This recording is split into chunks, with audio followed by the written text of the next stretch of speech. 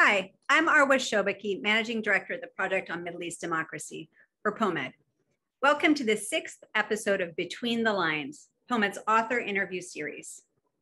I'm very pleased today to be here with Dr. Jillian Schwedler to discuss her new book, Protesting Jordan, Geographies of Power and Dissent, published by Stanford University Press. Jillian is a professor of political science at the City University of New York's Hunter College and the Graduate Center. And she is definitely a Jordanian expert and someone I'm very happy to be speaking with today. Welcome, Jillian, and thank you for joining me. Thank you so much, Arwa. In your book, Protesting Jordan, you thoughtfully explore the history of protest in Jordan and demonstrate that since Jordan's founding, there have been and continue to be hundreds of protests each year across the country. You describe that in Jordan, protests, rather than just challenging the political authority, also work to structure the political terrain on which authorities seek to produce their power. You describe protests as very much a part of the social fabric used by both the citizens and the regime, at times for citizens to demonstrate against the government, and at other times as a way for the regime to reinforce its narrative and promote nationalism. Just in the past 10 years, there have been protests against cuts to subsidies on basic goods, against neoliberalism and privatization, against taxation, against corruption, and against high levels of unemployment. These protests are normally directed at the prime minister and the government, and not the king and the royal family. But even this has changed in more recent years. With increased pressure and crackdowns in Jordan on free expression and association, including prison sentences for digital protests via social media and messaging apps, the future of protests feels somewhat less secure in Jordan these days, and somewhat less tolerated by the regime. How citizens innovate to demand their rights and protest against bad government policies feels particularly important these days, but also increasingly under threat. For this reason, your book is both historically informative, but also incredibly timely for those of us closely following and hoping for a less restrictive Jordan and a more responsive regime to its citizens' demands. To start our conversation today, I'd like to begin with asking you, in your analysis, you differentiate between government-sanctioned protest and unwelcome protest that is met with a violent response by the government. You also discuss the changing demographic of those that protest, specifically the increase of rural East Bankers taking to the streets. Yet the Western world hears very little about protests in Jordan. Therefore, I think it'd be interesting to start by asking you to explain to our audience, how do you define protest and what are its different forms in Jordan? Thank you, and thank you for that great introduction and summary of some of the core themes in the book. So the analysis starts in the Ottoman period in the mid-19th century and goes up through the coronavirus pandemic to the present.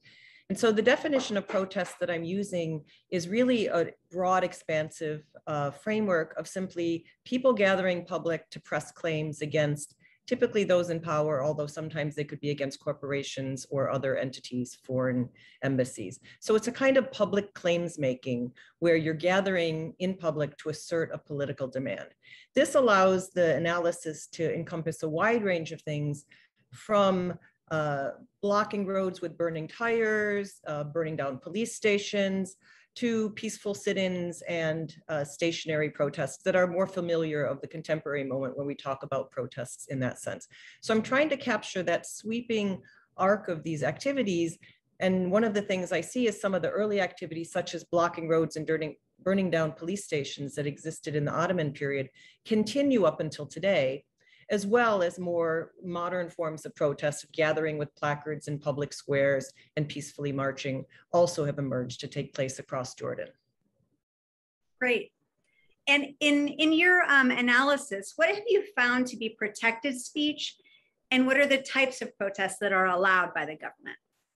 So political expression is permitted under the law, with the broad exception of criticizing the king, which is illegal under several laws. And so you'll often find people criticizing the prime minister or the government when they mean the regime. Now, like in places like the United States, the freedom of speech that's enshrined is different from your right to conduct that speech in various places. And so in Jordan, it's not simply what you can say, can you criticize the king or not? And we'll come back to that in a minute, the criticism of the king, but where you can say it. And that's one of the innovations of the analysis, is to move beyond who's saying what and what kinds of protest activities, but also where they're saying it. And so in certain places, you can say things all you want, but they're not particularly disruptive. In other places, the same claims will be met by violent police repression or simply trying to prevent the protests from existing or gathering at all. That's fascinating. So where does the government draw the so-called red line? Well, the red line, for one hand, as I said, is to do with criticism of the king, and that's a pretty consistent one, although people do violate it over the past decade increasingly at protests and chant against the king and mock the king. But really, there's another way to think about the red line, and that is whether you're doing kinds of protests that are familiar, that the government is used to, and can feel reasonably confident in terms of how it'll turn out, versus innovations or new places where people haven't protested before, where it feels very provocative and the police are unsure. So to give an example, which I think is surprising in some ways, is you'll have protests in the downtown area that can be thousands of people that will gather in front of the Grand Husseini Mosque, and they'll march a kilometer to the municipal center, and they'll rally there for an hour and they'll disperse. Those protests are not threatening to the regime at all. They pretty much don't care and don't interfere as long as you adhere to that routine, and also that you leave after a few hours. Smaller groups, even in out of the way places that don't seem very visible, but also in the capital Amman in certain places, if you try to set up a tent and stay there for overnight or several days or a week or more, that is considered particularly contentious. So as long as you adhere to many of the familiar routines and you disperse after a number of hours without any violence, for the most part, with some exceptions, for the most part, that's acceptable. It's these sort of deviations, particularly putting up tents, blocking prominent commercial thoroughfares, things like this will be met with a harsher repression, even if it's only a dozen or a handful of people, as opposed to thousands downtown. So the surprise there is that thousands in the city center can be less contentious than 24 in an outlying village. Because presumably the thousands in the city center are protesting in a way and in a place that they have done for tens of years, and it's somehow controllable and understood, but yeah, by the government. Yeah. And it's familiar, and often it's done by people like the Muslim Brotherhood and Islamic Action Front, who are trying to protect their relationship with the regime. So they're very careful to protect property. The Muslim Brotherhood in particular has its own parade guards. They want to make sure their people don't get out of control. And so they're very well-behaved protests. So they look provocative when you see photographs of them or in data sets, like thousands turned out, the Islamists had this major turnout. But when you're down there, nobody minds. You go strolling by, people stop and take photos and move on to a cafe. Nobody's concerned of any kinds of violence. And yet and also they're known as well. Other times new groups will emerge. They're not known activists, or they're different sets that haven't gathered together and they're in different places, different slogans, different routines. The government's just unsure. And so they're much more nervous about that. There's a really funny example about the anti-gas deal with Israel protests, that they're in a massive field and they want to unfold a banner that has the slogan for the campaign, so you could see it from the high rises looking down on it. And the riot police, the gendarmerie, the derek, are really trying to prevent them from doing this because they think it's a tent. And they don't want them to set up a tented encampment. And so finally, when they convince them it's a banner, they don't mind at all. So it's a small protest, but no tents. Tents are now one of the red lines. That's fascinating. And I was just about to ask you about the red lines and like how much you've seen them change since the Arab Spring.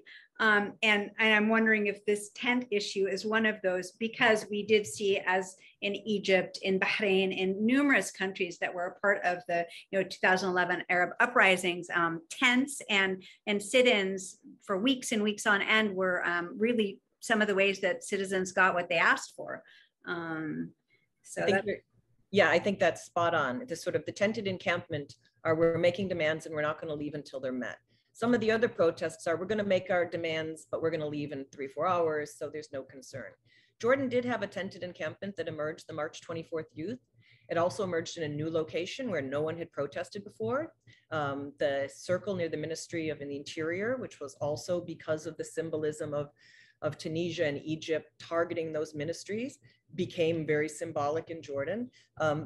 It was dispersed the next day, beginning in the middle of the night, but it was violently dispersed the next day by a combination of loyalists as well as government, various government policing forces. Protests typically have 4 or 5 different policing agencies present.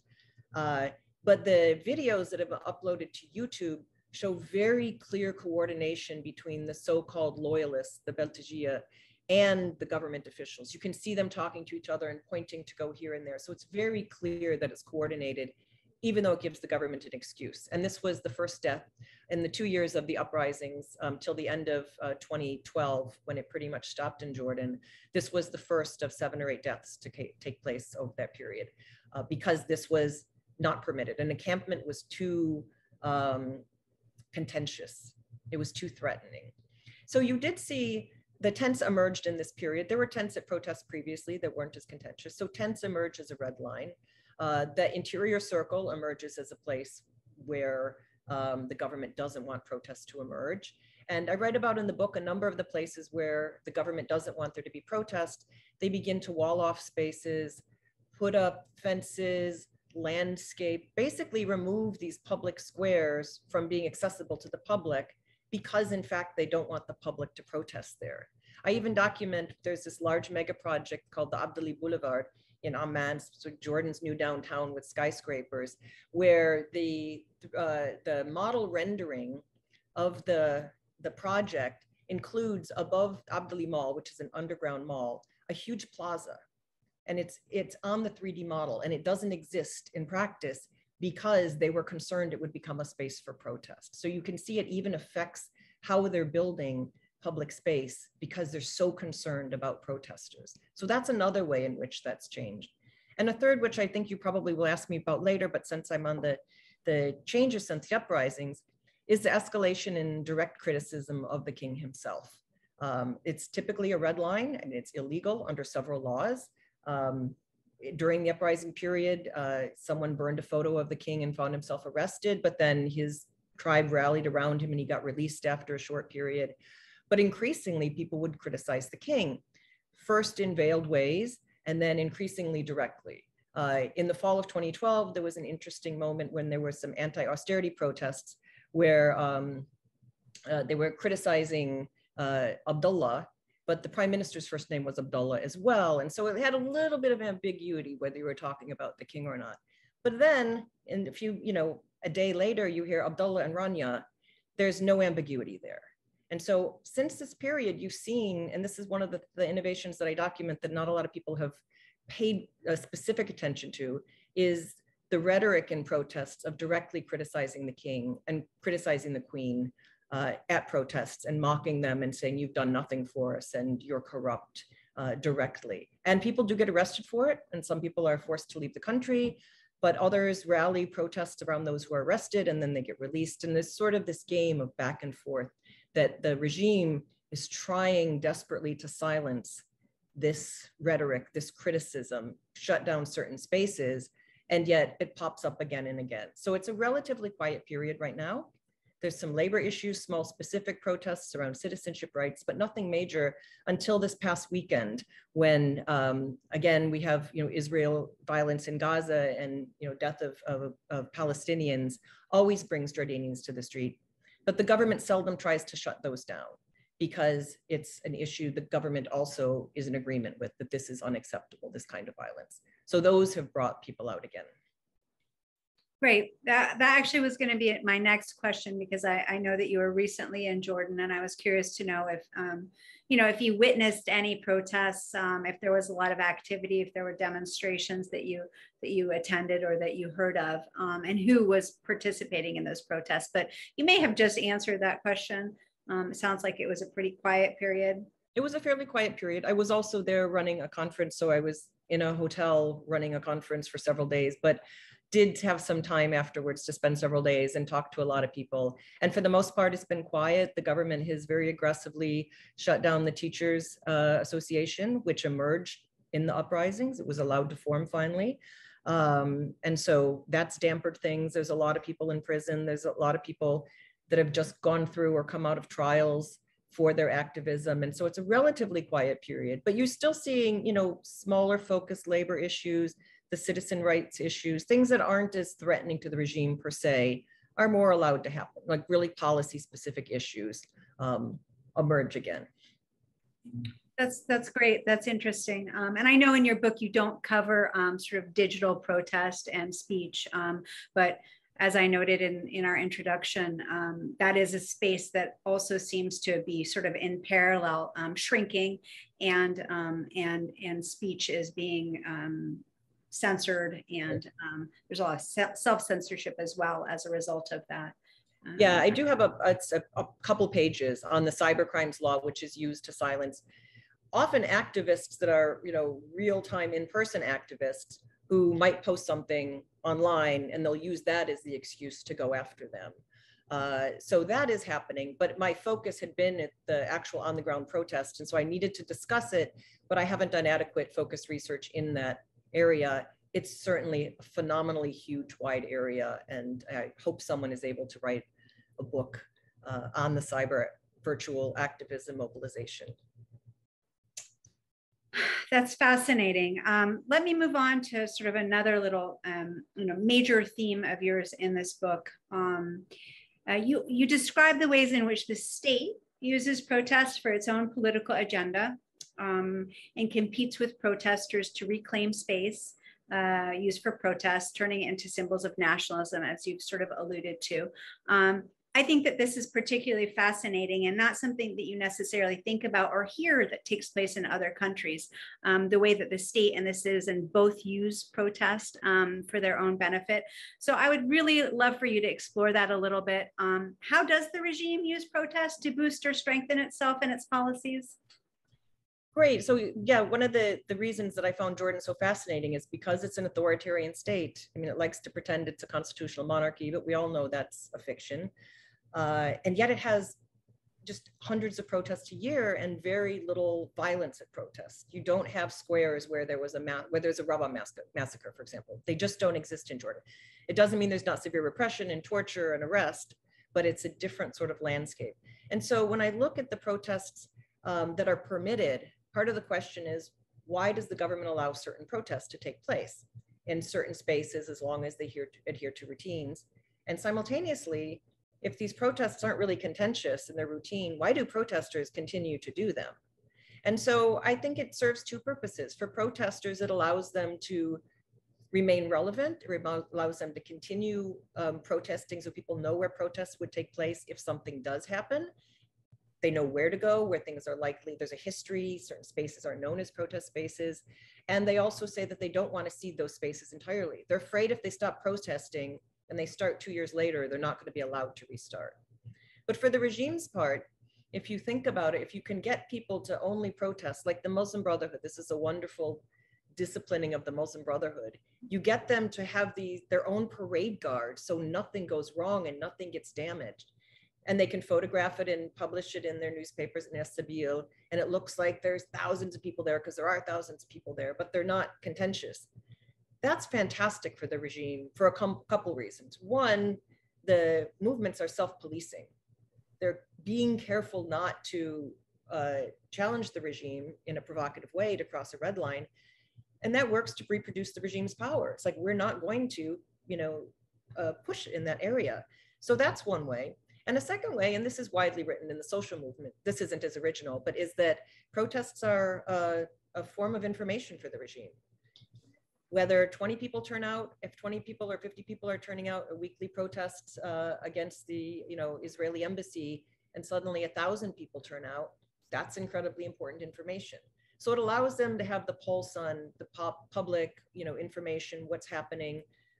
When new protesters turn out versus the known activists, that gives them new information. And so these are ways in which, by not suppressing the protests, they can gather information from it that still works to reproduce their power over, society, and to silence dissent in certain kinds of ways, as long as it adheres to routines that are not too threatening. And so it's really kind of more of a cat and mouse, because we think of the protesters came out and they didn't accomplish anything, right? Then why is the regime allowing them to do it? Well, they're not accomplishing anything, but they are accomplishing something, because they're you know, a thorn in the side of the regime, that they keep coming out over and over on all these issues, and nationwide, not only in Amman.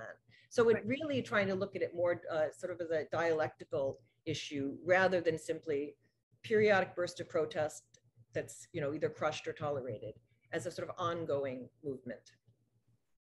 Right, that's very interesting. One thing that we haven't talked about yet, and I do want to like save some time for that as we're running out of time now, is this dynamic of East Bankers now participating more and more in the protests.